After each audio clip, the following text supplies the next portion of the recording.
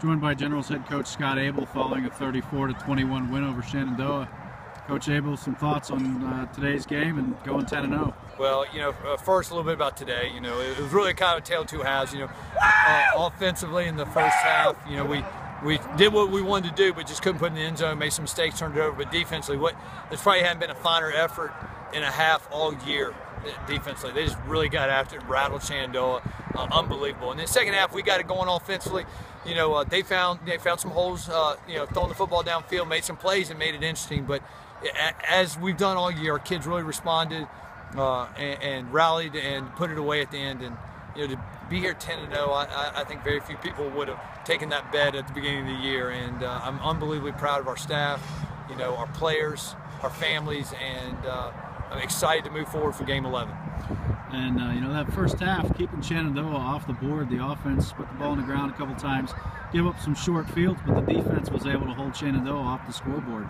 Just a little bit about how important that was for your defense there in the first half. Well, it was huge, and I think it's a mark of a great team that when one side of the football maybe makes some mistakes or struggles, the other one lifts them up, and we've done that all year. If you look at all our games, and if somebody struggles or one part struggles, the other side lifts the other side up, and I'm very proud of that. And then now, things are in the hands of the NCAA committee. Possibility for a home football game in the playoffs. Would you have thought that at the beginning of the season? And then, just a little bit about moving forward in the NCAAs. Well, a little bit. As we began the season, we thought, as I said to the guys, I thought we had a shot. I thought we had a shot to be a good football team. To be 10-0, no, I didn't think that. But we kept getting better. When guys got hurt, other guys stepped up, rang the bell, and it's a really good mark of how far we've come in a year. And I really credit how hard our kids worked in the off season.